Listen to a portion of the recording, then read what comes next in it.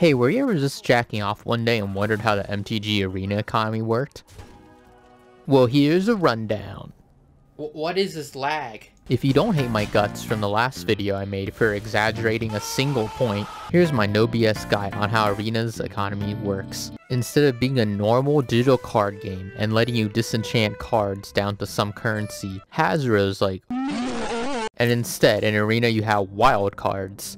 The only way to get wild cards is to open packs. You can also draft so much that you max out on 4 copies of a singular card, which then Arena converts your extra cards into the vault. That then gives you wild cards upon maxing it out. But if you don't like playing limited, opening packs is the best way of getting wild cards. I guess you could technically make use of the vault system by spending your hard-earned gold on jumpstart events to try and complete your collection, but set completions don't do anything. So to get wild cards like a normal human, you are likely opening packs that either gives you a wild card or contribute to a wild card, which costs 1,000 gold, which requires you to have a 750 gold quest, and to win 3 games in a row in a session, which can take a while. So much of this video is just blatantly disingenuous. You get 1,000 gold every day for basically playing 2 games through daily challenges.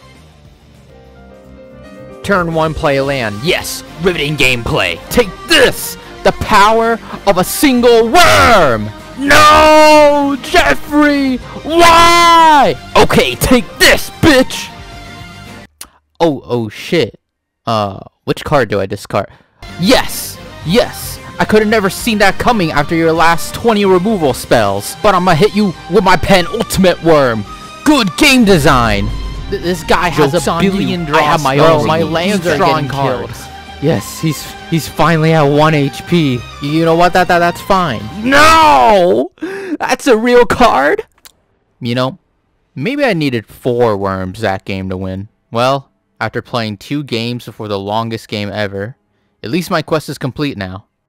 And we're not even close. So after several games or an hour of your ever-shortening lifespan, if you want the guaranteed rare wild card, you're gonna have to buy 6 packs, so do the last step 6 times on 6 different days, and at this point, I think I'd rather jack off. Well, the total amount of gold you earn from daily wins is 750 gold, but only if you win 15 games each day, which is bullshit! Luckily, a big bulk of it comes from the first 4 wins, so if you're playing casually, I wouldn't worry about getting 15 wins. You should also be re-rolling quests every day. Each day you get a free reroll, and you have a chance to turn a 500 gold quest into a 750 gold quest. If you really need to speedrun these quests, what the fuck? You can grab a friend and fulfill whatever criteria you need through challenges, though these won't grant you daily wins if that's what you're looking for. But enough about gold. What about gems? You know, every generic pay-to-win currency mobile games love using. What about those? If you want the best bang for your buck, the Mastery Pass is probably the best option.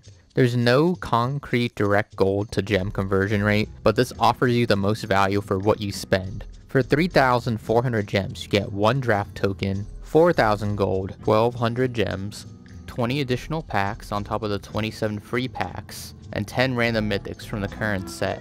Oh yeah, and orbs for some random limited cosmetics, but that's neither here or there. If you don't think you'll be playing that much, or you realize that there are much better games to play and spend your money on, you can buy the Mastery Pass near the end, before a new set drops, and redeem all the rewards all at once. You can also save your gems before you grab the new Mastery Pass when a new set drops. After the Mastery Pass, your options for getting the most out of Arena are going to be doing constructed events with a really high win rate, or doing premier and traditional drafts. You can do quick drafts, but the conversion rate is not as optimal, and drafting against bots is somehow more asinine than players. Hasbro is really testing the limits of AI lately, huh? I personally love limited, and even with a 50% win rate, you're getting a really good conversion rate for the amount of gold you're spending, and you're earning packs as you go along. And if you collect a rare mythic after getting 4 copies of it, it gets turned back into gems. So yeah, that's my guide.